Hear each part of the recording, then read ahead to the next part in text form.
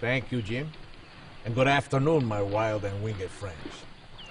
I'm sorry I cannot join you today. My assistant took down your message incorrectly. As a result, I am now at the 2012 Water Buffalo Swimming Conference in Cambodia.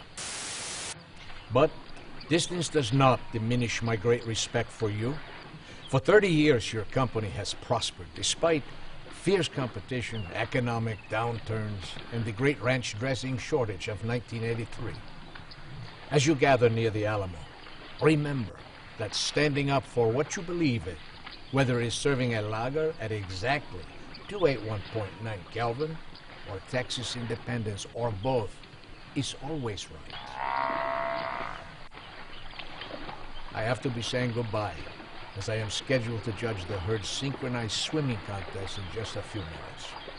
But if you happen to find yourself in Cambodia in the next 24 hours, Lee has my number. Stay thirsty, my friends.